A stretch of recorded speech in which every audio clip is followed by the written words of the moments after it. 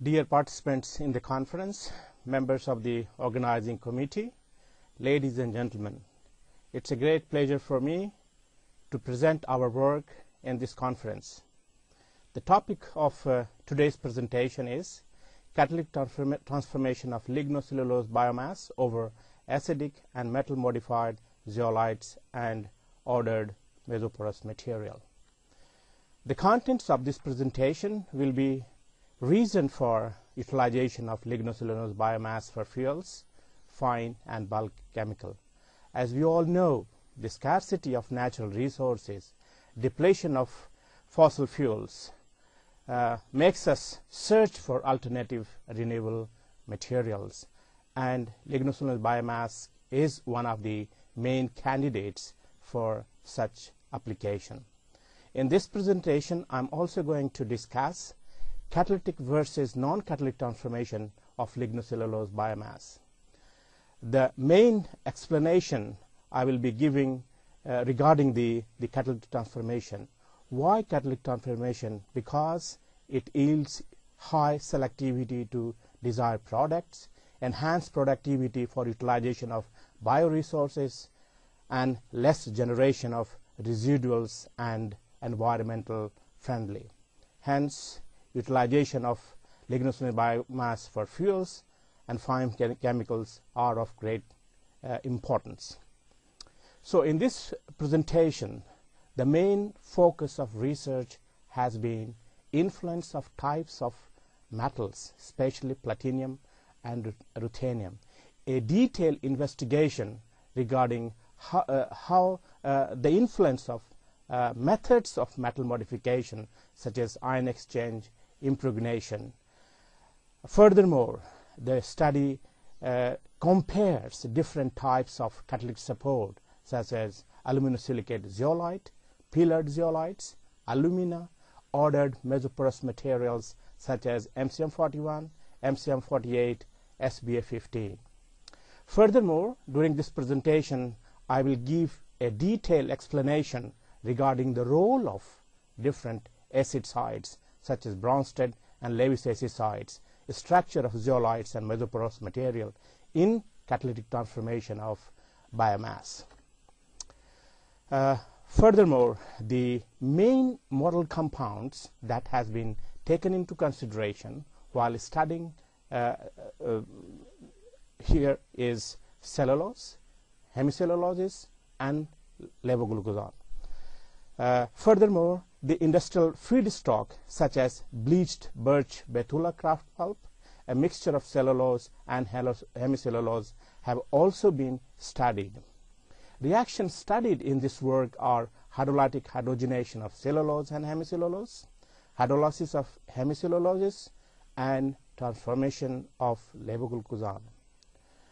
I will also be giving a detailed description regarding the reaction mechanism of different reactions studied in this work. Catalyst deactivation and regeneration will further be elaborated in this work. So, the materials that has been in-depth studied here are different types of microporous zeolites such as beta-25, MCM-22 material with various silica to aluminum ratios. We have also studied here aluminosilicate pillared zeolites such as MCM-36 with varying silica to aluminum ratio. Ordered mesoporous material with large pore size such as MCM-41, MCM-48, and SBA-15 has been studied in this work, modified with platinum and ruthenium. One may ask, why we have selected platinum and ruthenium. Our hypothesis is that these novel materials will lead us to more highly value-added products, and that's why we have selected these two metals. Now here I present a detailed schematic presentation of our testing system in the gas phase. So here is transformation of studied is transformation of levoglucosan. Now you can see here we have a microreactor which is filled with catalyst. the packing procedure is that we have a quartzole followed by catalyst, then again quartzole and glass balls. This is for a better distribution of the heat and mass transfers, and furthermore that the liquid product is fed to the evaporator, where the evaporation takes place and the gaseous forms of the reactant passes through the reactor. The products is condensed in this vessel, and the gas phase is analyzed online. Detailed description of the testing equipment and further evaluation of the catalyst can be found in our work here in biomass and bioenergy. Now, after we have studied, what we find is that transformation of levoglucosan is highly influenced by the residence time.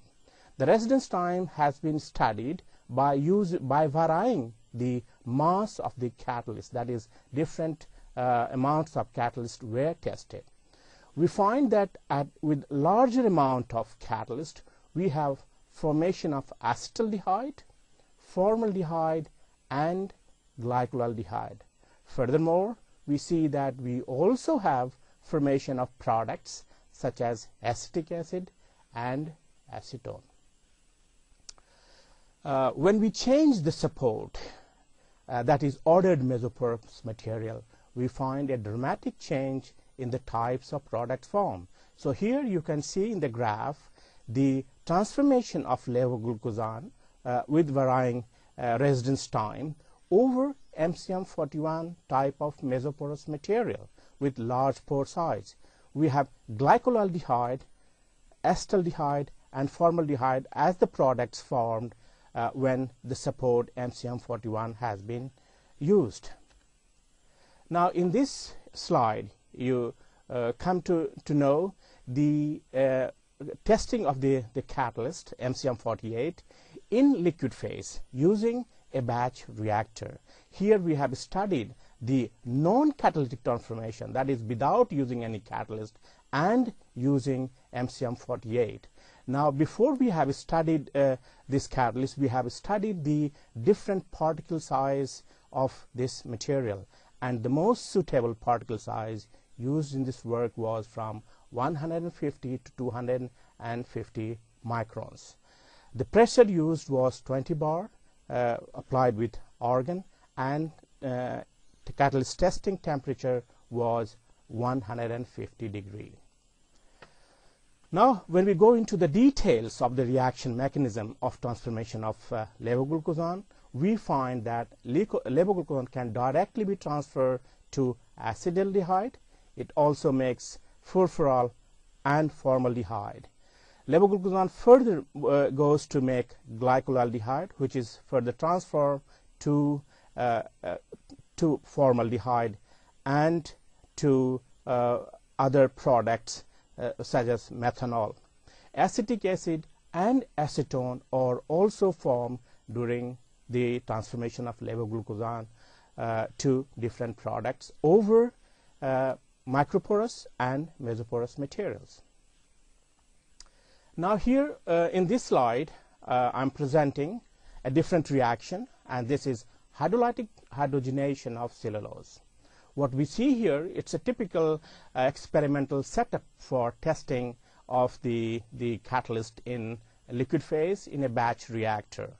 We have here a stirred batch reactor, and the reactant is introduced via this pre-reactor, which is also heated. Here also the catalysts were first evaluated by varying the different particle size, and the selected particle size of the catalyst was 150 to 250 micron. The reactant used here was an industrial bleached birch betula dissolved in 50 milliliter of deionized water. The pressure used here was 20 bar using hydrogen, and testing temperature was 185 degree. What we find here is that the transformation of this betula birch takes place over MCM-48. Now we see here that cellulose is formed. Cellulose, 5-hydroxymethylfurfural, furfuryl alcohol, glucose, and furfural are formed. But the moment we use platinum-modified MCM-48, and here I would like to emphasize the role of platinum metal. You come across that we get sorbitol and solitol. This is one of the first results that we report here, that in presence of platinum over MCM-48, we could directly transfer this to xylitol and sorbitol. Besides, other products are, of course, glucose, furfural, and cellulose. The detailed reaction mechanism of the hydrolytic hydrogenation of bleached birch kraft pulp is explained here as follows. So this cellulose from the mill goes to cellulose. Dehydrocyclization makes furfural, and furfural further goes to make furfuryl alcohol. It also makes xylitol. Furthermore, this pulp mill cellulose is transferred to glucose, dehydrocyclization to 5-hydroxymethylfurfural, formation of sorbitol with hydrogenation from glucose to that is from glucose, and then decarboxylation of glucose to furfural. Now, I would like to emphasize once again that different products that can be obtained here are really attributed to the acid sites and the noble metal that has been introduced in this reaction. Now, if you look into details of the hydrolytic hydrogenation, we could conclude that hydrolytic hydrogenation of bleached kraft pulp proceed via two reaction mechanisms. First is the formation of cellulose from hemicellulose present in the pulp, and formation of glucose from cellulose. Platinum-modified MCM-48 gives hydrogenation of monosaccharide over platinum to products of xylitol and sorbitol. Dehydration reaction takes place over acid sites of the mesoporous material and also microporous material, which forms cellulose to furfural, glucose to 5-hydroxymethylfurfural. Now, one very important aspect that we have to take into consideration is that during these reactions, catalyst deactivation takes place. It's a fact, it is unavoidable, but the catalyst can be regenerated. So what we have observed in our work is that during the catalyst transformation of levoglucosan in gas and liquid phase, coke formation takes place, and that is the main reason for the catalyst deactivation. Now, how does this deactivation mechanism occurs? It's because of the blockage of the pores of the catalyst via formation of the coke, and this reduces the surface area. That means surface area of the spent catalyst is smaller than that of the fresh catalyst. But the positive thing is that all these deactivated catalysts can be fully regenerated, surface area completely regained, and the catalyst can be reused except one of the mesoporous material.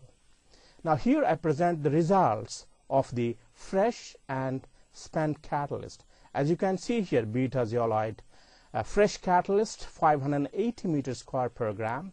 However, the spent catalyst much lower surface area, and regenerated catalyst is 550. That means the coke was possible to be burned out from the pores of the catalyst and surface area regained.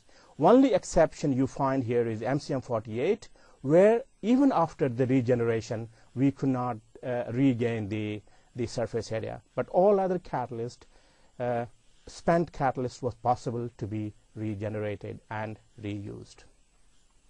Now, to summarize this presentation, I think I have shown you that transformation of ligno-cellulose biomass was influenced by different types of acid sites such as Brown's and Lewis, and structural properties of the catalyst. Furthermore, I showed you in this presentation the importance of platinum and ruthenium metal particles in the product distribution and selectivity to the desired product. You have also seen that the catalyst exhibited partial deactivation with time on stream. However, these catalysts were possible to be regenerated and the spent catalyst reused. Thank you very much for listening to this presentation.